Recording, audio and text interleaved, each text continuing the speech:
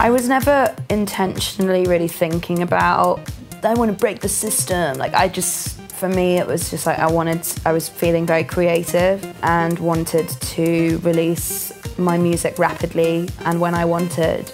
Without streaming, it would be so difficult to be able to do that. We all know streaming is changing the way we listen to music, but it's also changing how artists release music. Charli XCX is a singer and songwriter known for hits like Boom Clap, Boys, and 1999 with Troye Sivan. She is known to release music however and whenever she wants, often with little warning, which would have been unthinkable before streaming. Now artists can instantly put their music online. But this also means they have to find ways to stand out among the millions of songs at our fingertips. As a result, the idea of what an album is has completely changed.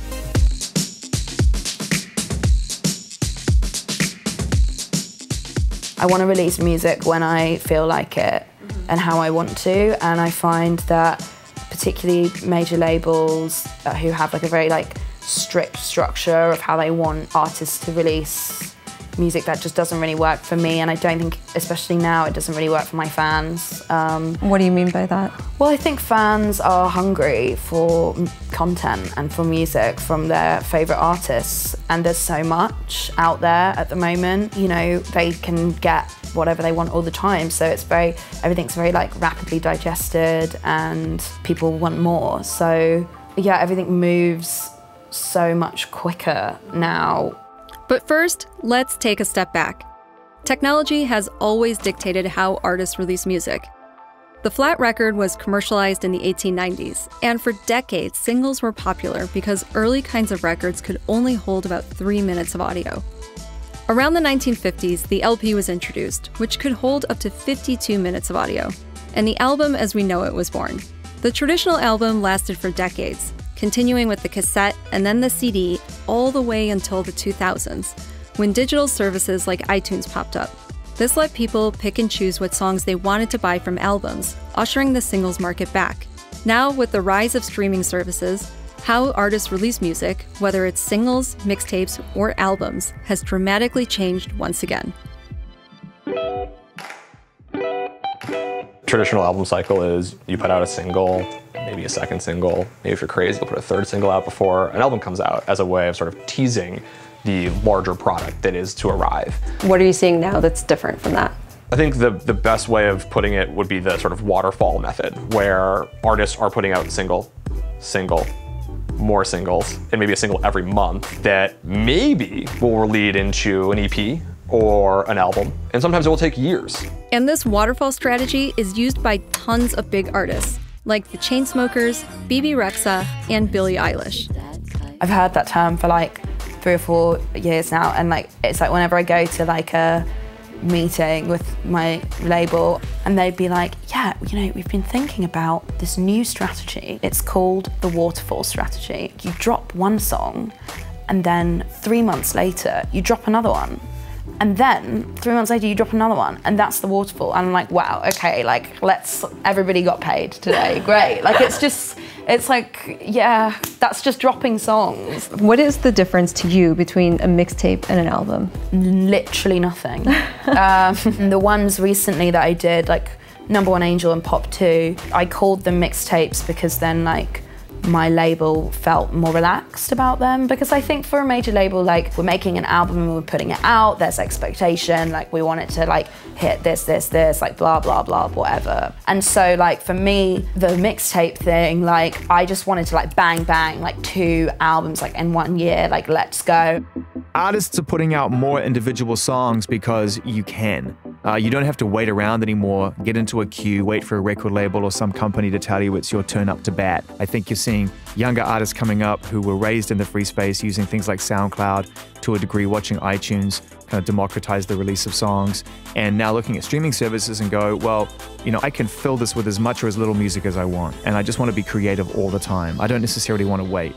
Charli has a new album, and in the 5 months leading up to it, released the 4 standalone singles, Flash Pose, Ecstasy, Spicy, and Dream Glow, as well as 6 songs from the album, including the hit Blame It On Your Love, which roughly breaks down to a single every 12 days.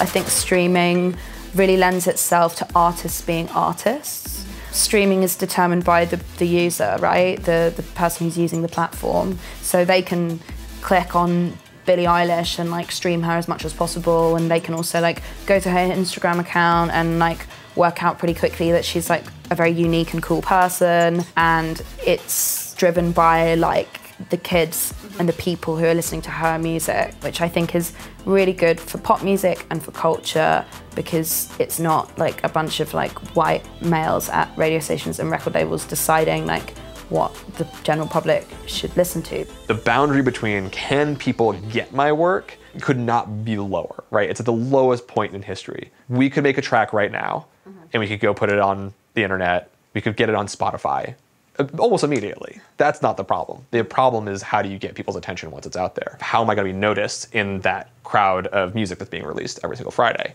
There's this like tension between the business of music and the artistry of music. There's, I think, also a lot of people crying wolf of like, music is over because of this new streaming economy. Songs are only going to be 1 minute and 25 seconds long. They're not going to be meaningful. But the thing about attention is that people get bored of fads. They get bored of things that are just pure tricks. You ultimately have to grab someone's attention and sustain it. How do you think streaming has changed the way people write music? Oh, extensively. I mean, I've heard from multiple songwriters that they are actually thinking about the song structure differently because of how they're going to get paid via a song on streaming. Which means streaming isn't just changing the album, it's changing songs. Like if it's not for me and I'm writing like a song that is for another like big pop artist, that's where I get really into my like commercial zone. So I want to play all the games and I want the song to be huge, be the perfect little package that will make it as most maximally appealing to everybody. So what are some of those tricks that you use to make sure that the skip rate is as low as possible? Like chorus within like the first 30 seconds. No like weird like self-indulgent intro, which is basically all my songs I put on my album.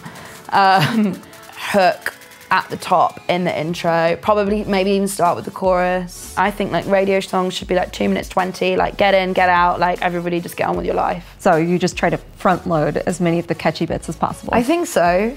The formulaic tricks I think are used and paid attention to so much in the streaming climate, because it's all about like making sure the person doesn't change the song. Now it's like all about like, did you like grab them in that first 5 seconds? Do you think that what you're doing represents more what people will be doing in the future? Kind of think it's the norm now. I mean, like Ariana Grande is one of the most huge artists in the world, and to me at least it felt like she is like doing what she wants. Like she like just put out an album and then like straight away drops like thank you next. And I think that's happening a lot more now. I think the new landscape really like lends itself to artists who are unique and have a different language and a very specific vision. In that sense, I think streaming is good because it just opens everything up, and everything becomes much more cross-pollinated, and there's, you know, room for so many genres, and it's not about radio, which is great. So, and I think that's a good thing. I think that's great.